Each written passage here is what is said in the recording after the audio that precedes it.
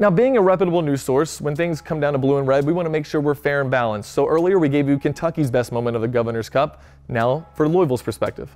So that means we rewind back to September 2nd, 2000.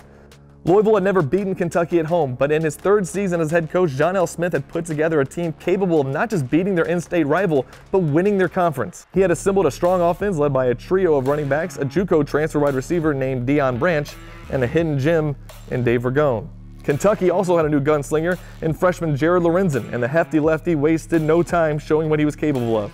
Kentucky busted out to a 13-point lead. Why 13 and not 14? Well, that's because Kentucky, just like this year, they made extra points seem extra hard.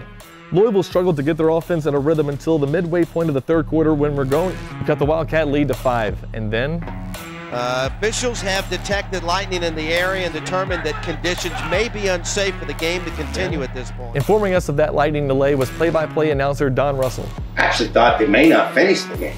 Ragone put his team in the lead at 20-19 and had the ball until loose ball picked up by Kentucky.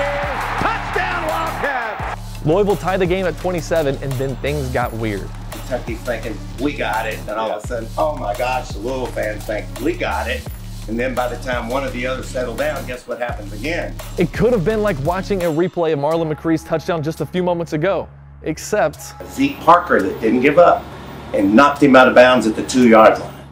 But still, Kentucky had the ball inside the 5, well within extra point range. At the angle, he was probably thinking about it, and Curry Burns got up and got a hand on it. The kick was a little low.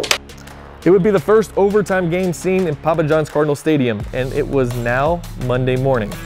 Kentucky got the ball first, and what do you know? Another turnover.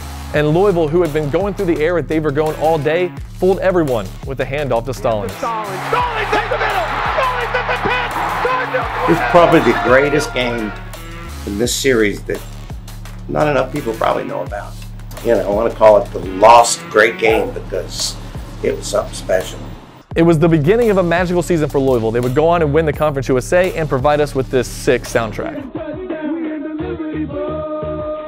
Now, when you think Kentucky-Louisville rivalry, you probably think basketball. But trust me, on Saturday, the entire attention of the state will be on the gridiron. For WHS 11, I'm Stephen Peak.